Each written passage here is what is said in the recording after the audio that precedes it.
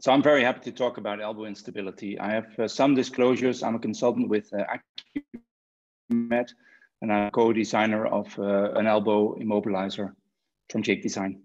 Let me talk about elbow instability. We start out with the 3 pillars concept, and this was based on a paper written by 3 experts, Jesse Jupiter, Graham King, Sean O'Driscoll, Instructional Course Lectures in 2001. They identified the primary stabilizer being the ulnar-humeral joint, anterior band of the MCL, and the lateral ulnar collateral ligament. Secondary stabilizers were named as the radiohumeral joint, the flexor pronator tendon, and the extensor tendons on the lateral side, and obviously the capsule surrounds this, these stabilizers. Let's talk a little bit about the anatomy. Start with the capsule that's surrounding the elbow joint. It's very strong. It can contain up to about 30-35 milliliters of fluid. And this is what happens when you, for example, fracture your radial head. It fills up very quickly, and it's extremely painful because of all the nerve endings in the capsule. These are the 3 primary stabilizers that were identified by Jesse Jupiter's paper, starting with the ulnar-humeral joint. And the ulnar-humeral joint is one of the most congruent joints in the human body. If we look at it a little bit more closely, you see that the medial side of the trochlea is much wider and more steep than the lateral side. And then if you look at the ulna, you see the same on the coronal process and the olecranon process. You see a big facet on the medial side. Well, this is why the ulnar-humeral joint is the main stabilizer to varus stress. The medial collateral ligament as such doesn't exist. It's a complex. And the complex consists of the anterior band of the medial collateral ligament, which is the primary stabilizer to valgus stress, the posterior band, which is the most important stabilizer to posteromedial rotatory stresses, and then the transverse ligament, which per definition is not a ligament because it doesn't transverse the articulation. However, it probably plays a role in keeping the anterior band and the put together when they're being stressed. Same goes for collateral ligament. That's also a complex. The LUCL is a primary stabilizer to posterolateral rotatory stresses. We'll talk about that later on as well. Then there's the radial collateral ligament, which attaches to the humerus and then attaches to the annular ligament. It doesn't attach to the radius. And then there's the annular ligament, which stabilizes the proximal radial ulnar joint. Again, it does not attach to the radius. It attaches to the ulna, the same as all other 3 components. This is a relatively old study from 1983 by our elbow pioneer, Dr. Mori and Dr. Ahn. They showed that in extension, the articulation is responsible for 55% of varus stress. So if you stress the elbow, the articulation will keep it in joint. Lateral collateral ligament, only 15%, and the anterior capsule, which is completely tight in extension, only 30%. So varus stress on the humeral joint is a primary stabilizer. In flexion, the anterior capsule loses its strength, and the LCL also loses some of its strength, which makes the articulation even more important. 80% of resistance to varus stress is from the articulation. In valgus, it's slightly different. In extension, the articulation, the medial collateral ligament, and we know now it's the anterior band and the anterior capsule sort of share the responsibility. In flexion, the articulation remains to be at around 35%, and the medial collateral ligament becomes more important. Anterior capsule, only 10%. So the radiocapitellar joint, only 35%, about 1/3, both in extension and flexion, and the MCL gains importance in flexion. So the secondary stabilizers are the radial head, the flexor pronator group, and the extensor tendon, and potentially the anconeus. It doesn't mean they're not important. They're secondary stabilizers, and they're still important, but they become even more important if, for example, like in this study from 91, the medial collateral ligament fails. So when the primary stabilizer fails, the radial head becomes the primary stabilizer. And that happens quite often in trauma. Now, when we talk about instability, there are multiple different ways to look at instability. For me, I think acute versus chronic and complex versus simple, that's probably the main, those are probably the main things to look at. This is complex. Complex means there's a fracture dislocation, and that occurs in about 50% of patients.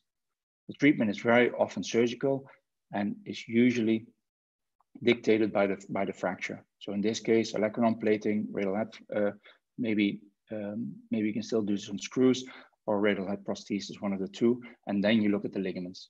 So bones first, then the ligaments. Simple dislocations, that's the other 50%, are dislocations with only soft tissue injury. So in this patient, for example, we don't see a clear fracture. So this is dislocation. In 92, Sean Driscoll published the circle of Horry, and the circle of Horry meant that the patient falls on the outstretched hand, the lateral ulnar collateral ligament ruptures, the lateral collateral ligament ruptures. We know now they both have to rupture together in order to get PLRI. Then the anterior capsule and the posterior capsule simultaneously rupture. And then finally, in the third stage, the medial collateral ligament may rupture as well. However, it's not necessary to rupture the medial side in order to dislocate the elbow. So you can dislocate the elbow by only rupturing the lateral ulnar collateral ligament and anterior and posterior capsules. This is a patient of ours, and this shows clearly how he dislocates his arm. So he falls on it, he rotates away, you saw his body rotate away, and he knows something is wrong, and people standing around him know something is wrong as well. And he dislocates his elbow at this point. And as you can see there, you see the radial head, and that's a very clear posterolateral rotatory dislocate, or he didn't rupture his MCL, only lateral side, and obviously the capsule. So the diagnosis of an acute elbow dislocation is very easy. The patient diagnoses himself in this case. There's a clear deformity, and there may be a history of dislocation. So some patients will self-reduce and will come to the ER without a dislocation. They'll say something happened. My elbow popped, it popped out, popped back in, and the history of dislocation is very clear for the patients. And then when you take an X-ray and you don't see a fracture, we tend to treat them conservatively. So again, the diagnosis of acute dislocation, inspection, if there's a deformity, is quite clear. There's usually swelling, hematoma, and when you take the patient through a range of motion of flexion to extension, they'll experience some apprehension.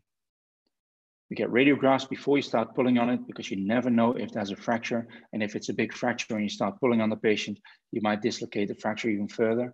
If there's no minimal fracture,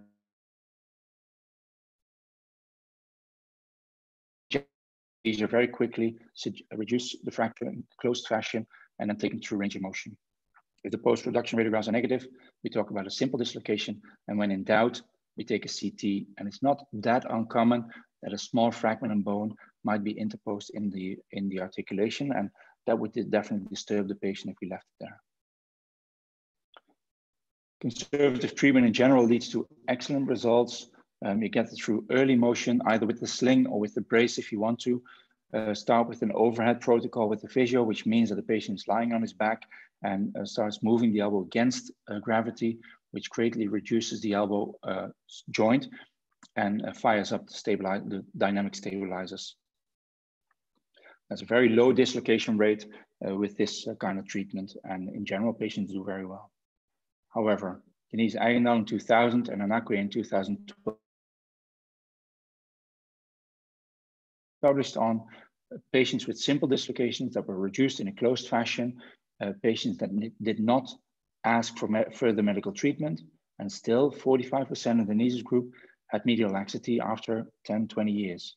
Arthritis or degenerative changes were found in 40% when they compared it to the other elbow. So it's not that benign. Anakwe's group was even worse. 10% still felt unstable. So they still felt that their elbow would give way if they pushed on it, if they put force on it.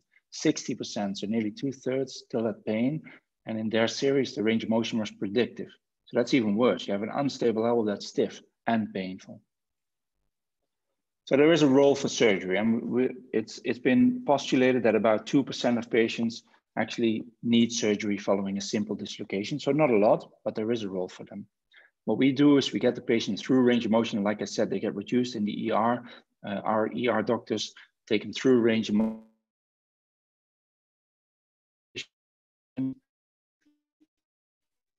Extremely unstable, and they're candidates for surgery. Very important, I'm not putting any varus or valgus stress on it. I'm not putting any posterolateral rotatory instability stresses on it, and still they dislocate. Surgery also depends on the profession. Are they manual laborers? It depends on their sport. A keeper, yes. A soccer player, no. It depends on arm dominance. If it's a javelin thrower, but it's non-dominant arm, we probably would not operate. If it's a dominant arm, we probably would operate. And then when you do choose for surgery, you can do this either open or arthroscopically. This was a volleyball player. He went for a block And when he landed back on the ground, the foot of his opponent was still there, and he fell and dislocated his elbow. You can see he's grossly unstable on the medial side and very clearly unstable on the lateral side. This is the pivot shift test, and you see how this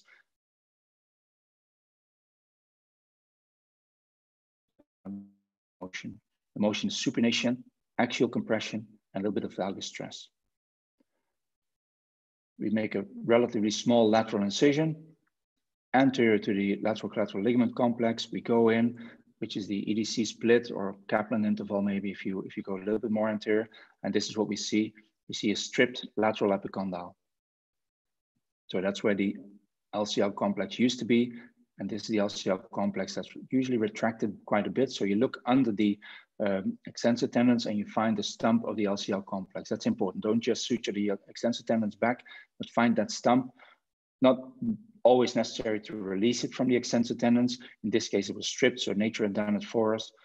So we reduce it, fix the ligament back to the lateral epicondyle, together with the extensor tendons, there we go, and then you get a strong repair.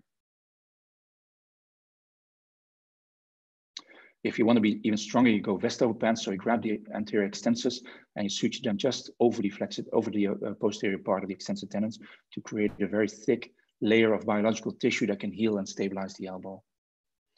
On the inside, it's a little bit more tricky, obviously, because we have the ulnar nerve there that you don't want to disturb. Incision on the anterior band, because that's usually what's ruptured. We do an over-the-top approach through the flexor pronator group. So just incise the tendon itself. Then you have the muscle belly that you can just scrape off the capsule. This is the tear in the capsule and the avulsion from the medial epicondyle. Notice that we didn't look at the nerve. So the nerve is still in its bed. We don't touch the nerve, but you can be sure that we know where the nerve is at all times. So I know exactly where the nerve is. If I'm in doubt, because sometimes there's a lot of swelling, maybe a lot of blood, maybe the tendons are torn as well. If you're in doubt, look for the nerve and see the nerve when you're doing all this. You can place the anchor in the medial epicondyle. It's at the base of the epicondyle, as you know, not at the top of the epicondyle. Place it at the medial epicondyle. And then when you start suturing, this is the important moment when you need to know where the nerve is, because if you put your needle through the suture, through the nerve, or if you put the suture over the nerve and strangulate the nerve, that's probably even worse. So you tighten this suture. At this point, the capsule is closed and the anterior band of the medial collateral ligament complex is closed as well. And then we fix the flexor pronator split as well.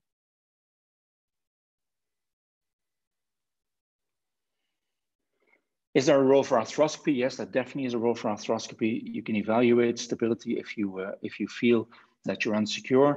You can treat associated lesions, like in this case, there was a radial head fracture together with a interposed fragment of capsular cartilage, as you can see here, which is blocking rotation. Well, that's an excellent indication for arthroscopy. Coronoid fractures, if they don't need a plate and you can fix them with a screw or with pins, coronoid fractures can be treated arthroscopically quite easily. And then radial head fractures, in my hands, if it's displaced, I prefer still to do a mini open incision, but you can do this arthroscopically as well. And then the lateral collateral ligament, you can definitely repair this acutely without a lot of problems. And this is how we do this. This is a patient with an elbow dislocation. Unfortunately for this patient, highly unstable. You see there's a lack of cartilage at the back of the capitellum. And unfortunately, again, a big chunk of cartilage has gone on the medial trochlea. And this is where we see the naked medial epicondyle. So also the medial collateral ligament was also stripped. This is a stump of the LCL complex. Notice that I keep talking about the LCL complex, not about the UCL or just the RCL. They have an insertion together. And you need to fix them together because they're ruptured together. So 19 gauge needle, PDS suture through it. It's nice and thick. That's why we use PDS. It's easy to shuttle through this needle. Grab 2 of them. They exit the body out of the soft spot portal. And then we place an anchor through a small stab incision. So you saw my blade. This is the guide to drill the anchor. Make sure that you use a nice and rigid guide. We use all suture anchors, but you use whatever you need, of course, or whatever you feel comfortable with. Put it in. Test the anchor, make sure that it's tight.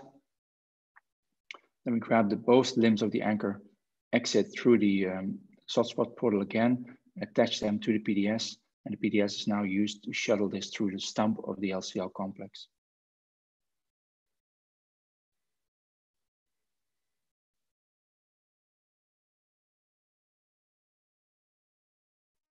There you go. You see the suture at the bottom. Dislocate the elbow when the sutures are not tightened, and then we reduce the LCL complex, and you see how this stabilizes the elbow. I always remove the scope before I suture the repair, before I tighten the repair, because I still feel that as long as the scope is in, there will be some laxity from the posterolateral capsule, and I want this to be as tight as possible. So test it during under direct vision, however, remove the scope and then fix it. So in conclusion, simple dislocations, they're not always benign. Conservative versus surgery depends on patient selection and obviously on the instability pattern. Surgery we do perform in truly unstable patients. Spontaneous dislocations with before 30 degrees of extension in my hands get surgery, and over. And chronic instability, that's a slightly different topic. This patient is performing a pivot shift test without knowing it. Look how he adds some valgus stress. He puts his hand on the table, so he has his compression, and his hands in supination when he's dislocating his elbow. Again, Sean O'Driscoll in '92 showed us that pivot shift, or that the PLRI exists in different phases or different gradations. 0, it's reduced during pivot shift. 1, there's slight subluxation, so you see how the radial head exits the radial capitellar joint, and how there's an opening on the medial side of the, on the lateral side of the ulna. That's important. So the forearm is intact. It's the entire forearm that's dislocating, not just the radial head. It's the entire forearm that's dislocating away from the humerus. Grade 2 is dislocated, but not quite there. It's perched on the corner. It's perched on the trochlea. And grade 3 is completely dislocated. Again, this debate between open or arthroscopic surgery. We do perform arthroscopic stabilizations in grade 1 and sometimes grade 2 posterolateral rotatory instability patients, and grade 2 or grade 3, depending on the patients and depending on the longevity of the instability, get an open surgery. This is a pivot shift test that shows a grade 1 instability pattern. You see that there is some subluxation of the radial head, but it doesn't completely disappear. And this, in our hands, is a great candidate for an arthroscopic imbrication of the LCL complex. This patient had an injury to the LCL complex 6 months ago. Again, we're watching, the camera is in the posterolateral gutter. 19 gauge needle, more or less the same from the insertion of the LCL complex into the radiolateral gutter.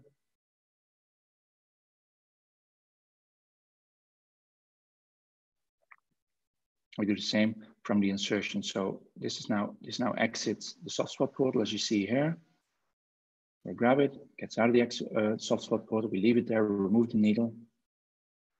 And then a second needle from the LCL insertion, but a little bit more distal, a little bit more medial. So we put the needle on the bone, so on the subcutaneous border of the ulna, and we go into the radial gutter again. Shuttle the suture, pull it out of the soft spot. And now we have 2 halves of our repair or reconstruction. Tie those 2 together.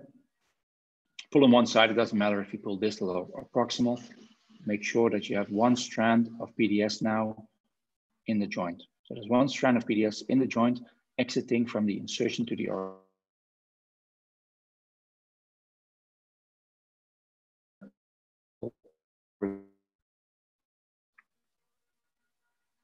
And tie this halfway, and then we pull this through. So we have 2 strands into the joint.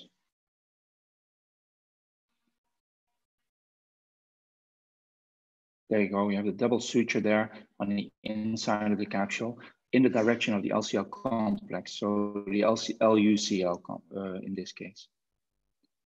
We then shuttle them subcutaneously, and that's the biggest disadvantage of this technique. because there's a big knot of PDS under the skin, which often irritates the patient. However, it's, as you know, it's resorbable, so it goes away, but it can take a couple of months of these patients not feeling very happy with the knot. And there you can see the stabilizing effect. So we test the stabilizing effect the same as what we do acutely. Test it. If we feel comfortable, we remove the scope, as you can see here, and then we tie these to decrease the width of the knot as well. Post-op protocol is the same as what we do with our acute dislocations. Immobilization 24 hours. We use a progressive brace. That means that we use a brace that allows flexion completely and allows extension to 60 degrees for the first 2 weeks, 30 degrees for the second 2 weeks, and then 0 degrees for the last 2 weeks. Patients are allowed to perform immediate active and passive mobilization and strengthening at 6 weeks. Now, what do we do with severe chronic PLRI? In severe chronic PLRI, we feel that the anatomy or the biology is not sufficient to stabilize this elbow. So what we do there is we add some biological tissue. This is a patient with severe chronic PLRI. You see there's not a lot of tissue on the lateral side that we can imbricate or that we can fix. So we need to add some tissue there.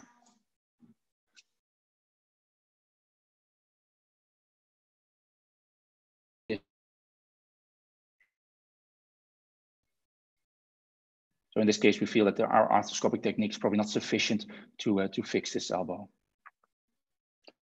Lateral incision, slightly different to what we use acutely, because we go through coccus interval in this case. So we aim our incision from the lateral condyle to the posterior side of the radial head and the ulna. You see how there's a lot of fluid in the joint. Origin and insertion of the LUCL. We drill a guide pin unicortically in the ulna, unicortically because we don't want to touch the ulnar nerve, obviously, on the other side. Add a little bone button that we flip in the intermedullary space. We tighten the loop. We use allograft, but obviously you can use palmaris longus, you can use part of the triceps, you can use hamstring graft, whatever you feel comfortable with.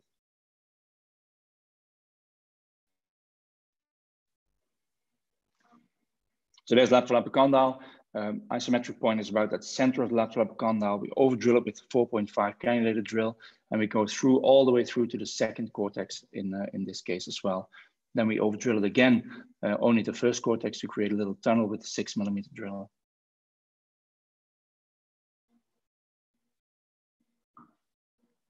That button goes through the tunnel again. We flip it on the posterior side of the humerus. Obviously very acceptable to use bone tunnels as well. One of the reasons we use this button is what you see now. We're able to really tighten that suture and really tighten that graft.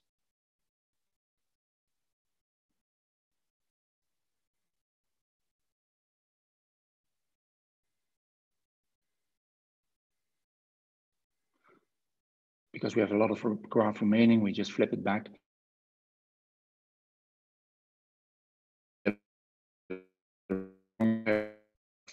Biological tissue that we added. We then close a coccus interval, close it over the graft, and this can now all now stabilize the joint. Post-op X-ray, like I said, very acceptable to use a bone tunnel here, very acceptable to use a bone tunnel there, or maybe a Y or a docking technique, whatever you feel comfortable with. I prefer this technique, not necessarily in the ulna. We often do bone tunnels here, but I do prefer it in the humerus, so we don't need to open the back of the humerus and go all the way through to the back. So it limits our dissection. Immobilize the elbow for 24 hours. Again, progressive brace, exactly the same as before, and strengthening in about 6 weeks. The results are good in 85%. They're stable and subjectively satisfied. No or little laxity at clinical exam, and there's good improvement in pain scores. 75. Pre-op 7 to 140, post-op 6 to 136, so very acceptable range of motion. And obviously the results depend on the pre-op status. If there's a lot of if there are a lot of degenerative changes in the elbow, they won't disappear after stabilizing it, so you're a little late. This is the medial side of the elbow. You see how there's chronic medial instability and on this arthroscopy. So the humerus at the top, the ulna at the bottom. It's not supposed to open at all with valgus stress, maybe 1 millimeter, but definitely not 1 centimeter like here, like we see here. So this means that the elbow is grossly unstable on the medial side. Both the anterior band and the posterior band of the medial collateral ligament are insufficient. This was described first in 1946 already by Waris. He said that throwing athletes were susceptible to this kind of injury. And we know now that 97%, so almost 100% of all elbow problems will be medial collateral ligament insufficiency. In Belgium, we don't see that many baseball players. We do see tennis players, javelin, handball, gymnasts, even weightlifters with similar problems and medial collateral ligament insufficiency and pain and opening.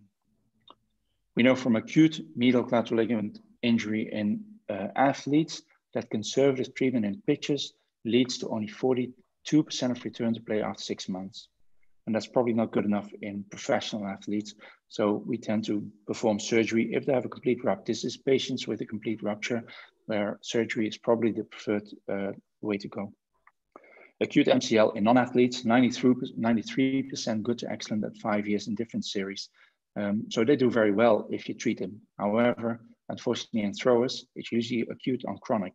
So when the MCL ruptures, it's not because of that one throw, it's because of the degenerative changes in the simply fix it. That is probably not enough in this group. This is a drawing from Mark Safram in 2003, valgus extension overload syndrome. And this is an important drawing. What they saw is you have valgus load. Because of valgus load, you get a medial strain on the MCL in this case. And we know that the MCL can fill at only 35 Newton meters of stress. So 35 Newton meters is not a lot if you know that medial stress is of 64. So almost double the stress with just a single throw from a professional pitcher. So if a pitcher throws, they get double the stress on the elbow that's needed to rupture the MCL complex. There's a lateral compression of 500 Newtons and speed of 3,000 degrees per second. So that's huge. So they need muscular compensation because if you allow that kind of force to go onto your MCL complex, immediately throw. So muscular compensation in professional athletes is extremely important. If it fails, then you get an MCL stretch or even a rupture, but in this case, a valgus extension overload is very slow. So you get an MCL stretch, you get radiocapitellar compression. Know that it's 500 Newtons in these patients. So that's 50 kilos every time they throw. Radiocapitellar compression. And if you follow through with that, if you don't do anything about it, posteromedial osteophytes and radiocapitellar osteoarthritis. Most patients will not ask us for painkillers and non-steroidal anti-inflammatory drugs, but by the time they get to us, they've already had this for a longer time because they don't want to admit they're injured. So they just continue playing.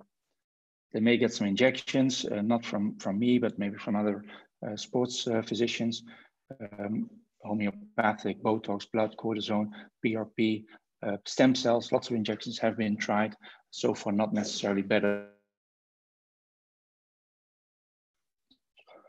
For me, the main treatment is prevention. And prevention means that you have to work with the dynamic stabilizers, strengthening, kinetic chain exercises, the back, the shoulder, don't forget about them. And in tennis players, for example, do not forget about endurance. This is only one set. And almost every time he's hitting his ball sub-maximally, almost maximally, definitely. And this is every time there's a force on his MCL. This is 2 years after his MCL repair or reconstruction, and he's playing for Belgium in the Davis Cup. So when do we do surgery? Failure of conservative treatment, however long it takes, I guess. So we're trying to avoid surgery in these players, and we try to make them healthy again with conservative treatment. So definitely physio, exercise, strength training. Look at the technique. Look at in tennis players. Look at their tennis racket. Look at their grip, etc., etc., etc. We work together with their trainers.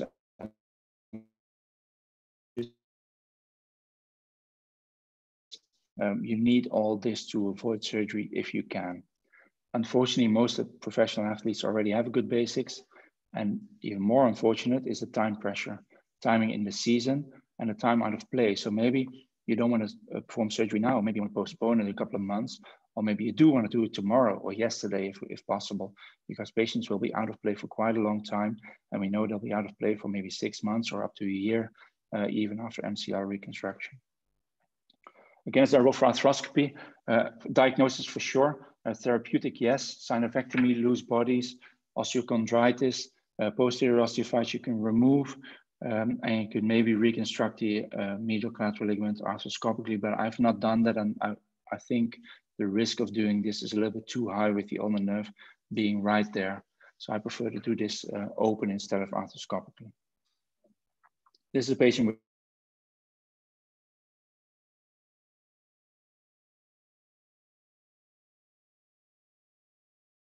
opens up. I can just put my scope between the humerus and the ulna. So this is not normal. If it's more than 1 centimeter, everything is ruptured. So the anterior band and posterior band are insufficient. This is called drive-through sign. So we're at the lateral side. You saw the radial head going by, and we're just looking through to the medial side, the same patient. This is a different patient. Again, a drive-through sign. There's the radial head. There's the ulna. Luckily for the patient, very good cartilage. Unfortunately for the patient, complete insufficiency of the MCL complex.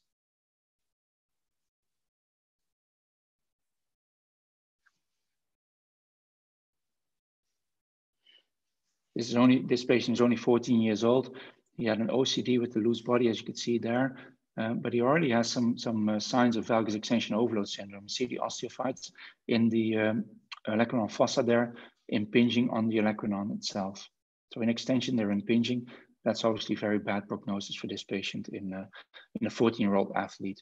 Not a bad prognosis with regards to the elbow. The elbow will do fine, but with regards to a potential professional career, that's not good news. Like I said, I prefer to do this surgery open instead of arthroscopically. Although it is possible, it has been shown to be some surgeons are able to do this safely, at least on a cadaver. As far as I know, it's not been done on a patient yet. But I would definitely, at this point, still say that open surgery and no arthroscopic reconstructions for MCL. So patient with the arm table, you see the ulnar nerve there. Again, the same thing. I know at all times where the ulnar nerve is, although we don't see the ulnar nerve, but we know where it is. There's still some medial collateral ligament left, but you see some opening. You see it's not ruptured, but this collateral ligament is insufficient in the baseball picture. There's not a lot of stress on it, and you see how it opens up.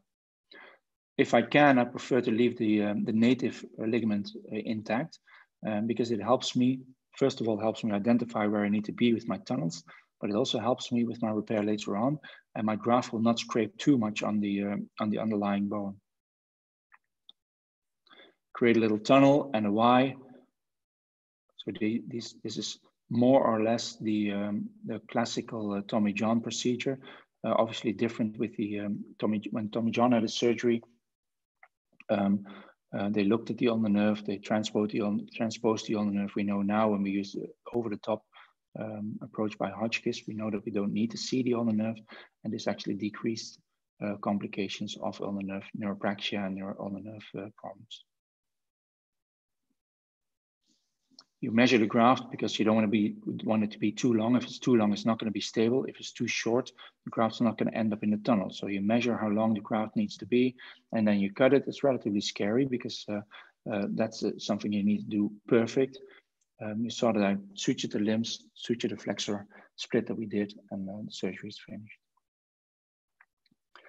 In this paper by Joaquin Sanchez Sotelo, 85% was satisfied, more or less the same as on the lateral side. No or little laxity post-op, very good pain relief, and very high return to play.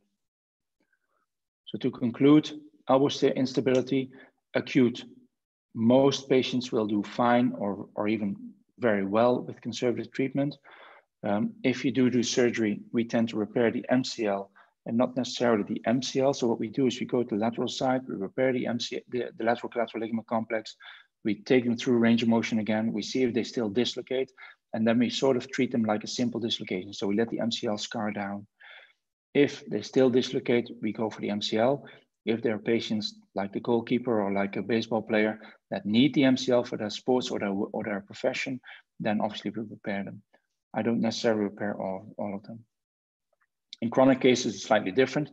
Posterolateral rotatory instability, grade 1, grade 2, we perform an arthroscopic imbrication. So we use all the soft tissue that's there and we imbricate it to offer stability, or we do an open reconstruction where we add, in our case, we add an allograft. Medial collateral ligament insufficiency, chronic medial collateral ligament insufficiency, we do an open reconstruction. We do not offer our patients any arthroscopic options. Thank you.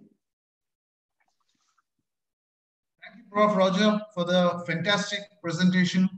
And I think it's well received by the audience. A couple of questions have come up. One of them is, do you approach surgically for a medial dislocation of the elbow, acute posteromedial dislocation of the elbow? Do you treat it conservatively, or do you think a surgical indication is there? That's a good question, and there's definitely a surgical indication in some patients. So we, in posteromedial instability, we get a CT scan, and very often they will have an avulsion of the anterior band of the MCL from the ulna. So it's very important to get a CT scan because the X-ray may look nearly normal or may look almost normal. There might be a slight sign of problems, and then if you get a CT, you see a medial facet fracture of the coronoid process, and they need surgery because the hinge will be off. They won't redislocate, but they will have subtle instability and they will get degenerative very quickly, shown by Sean O'Driscoll. Another reason to do medial repair may be if the flexor tendons are ruptured as well. There's quite a lot of literature now coming up on MRIs. We're not a big fan of MRIs following acute dislocation, but if you're afraid of a medial instability, in these patients, an MRI is a good idea. You get them as soon as you can. And there's some literature coming up that if the flexor pronator group is ruptured as well, so not just the MCL complex, but also the flexor pronator group, that they may need surgery or may do worse with conservative treatment. Unfortunately, and that's the negative side of those papers, it's not been proven that they do better with surgery. So we're postulating. We're still at the phase where we're postulating, are we going to perform surgery in this patient, yes or no? Because we know that most patients will do very well. 20 years ago, we didn't know about all these instability patterns, and everyone was treated, nearly everyone was treated conservatively, and the majority do very well. We're now looking to see if we can improve on this, and we need some more literature, whether it's better to do surgery, yes or no. I think it's mostly on a case-by-case basis. You do, yeah, for sure. CT, MR, and then you make a decision. But can we make a statement, say, for example, if you see a medial dislocation of the elbow, because normally we don't get a CT or an MRI for the simple elbow dislocation. So the moment you see a medial elbow dislocation, can we say that it needs further imaging in the form of CT or MRI? Yes, my threshold for a CT scan would be very, very low. I'm a little bit, in two thoughts about the soft tissue injury and the MRI. Like I said, we don't tend to do MRIs following a simple dislocation at all, because you will always see something ruptured, I guess. But a CT scan, my threshold for a CT scan is very, very low because the X-ray can be very deceiving. Thank you for that. Another question is, what kind of instability pattern do you see more common in athletes? Is it the lateral side or the medial side? Yeah, that's a good question. Sean O'Driscoll says that it's nearly 100% on the lateral side. There's a paper from Germany that looked at YouTube videos, and they when I first saw the abstract, I thought, oh, that's a strange idea. But what they did was they looked at 50 or more people that dislocated their elbow, and luckily we have people that dislocate them and then post them on YouTube. And they saw that in many of them, the medial collateral ligament would rupture first. Obviously, it's difficult to tell because we don't have CTs or MRIs post-op or post-dislocation, but they postulated that probably the medial side would rupture first and then continue to the lateral side. Well, it's an important discussion, and a discussion that's probably not been, we don't know the proof yet, but we do know that if you have lateral instability, they don't heal that well. Posterolateral instability doesn't heal very well. Medial-sided instability heals quite well. Although Denise's paper showed 40% still some laxity on the medial side, but bear in mind that those patients didn't need any medical attention. So they didn't come to the doctor because of elbow pain. The doctor looked at them because they had a dislocation 20 years ago. So medial sided instability you can leave, I think. Lateral sided instability, the threshold for surgery is a little bit lower, although, like I said, most will still be conservative, but they don't heal very well. So let's keep it in the middle. Can we make a statement that lateral side instability is more symptomatic than medial side? Yes, that's what I just wanted to say, that it's probably symptomatic instability is more common on the lateral side. And that is why we tend to operate less on the medial side. Yeah, well, also because when you operate on the medial side, there's more complications. The nerve is there. Stiffness is much more prominent. As soon as you operate on the medial side, patients are prone to stiffness and have a long rehab in front of them. Whereas if you just go lateral, they seem to regain their motion very, very quickly. And with respect to reconstruction, what do you think is the difference between the lateral side and the medial side? The graph that you use and the isometric point, any differences between lateral and medial? Not a lot. No, not a lot of difference in lateral and medial. The reason why I showed two different techniques was, first of all, to show you that there are different techniques to use. And I had a problem with the button one time. So on the lateral side, I've never had any problems with the button. On the medial side, I used it in a javelin thrower. And I think 2 or 3 years post-op, she was throwing again and she was doing very well, but she fractured through the tunnel. So I pulled the graft in quite deep. So there was a deep tunnel that obviously doesn't heal because the graft is there. And she fractured through the tunnel. So now I tend to make a smaller tunnel, like you saw in the baseball player. I make a smaller tunnel so that the posterior side of the medial column stays intact, because I think I underestimated the stresses on the elbow. Thank you so much, Prof. Roger. I think that's all the questions that we have, and it was such an engaging lecture. I think everyone has benefited a lot. Thank you so much for being with us, and we really look forward for more from your side. Thank you for the invitation. Thank you. It was my pleasure. Thank you. Bye-bye. Bye-bye.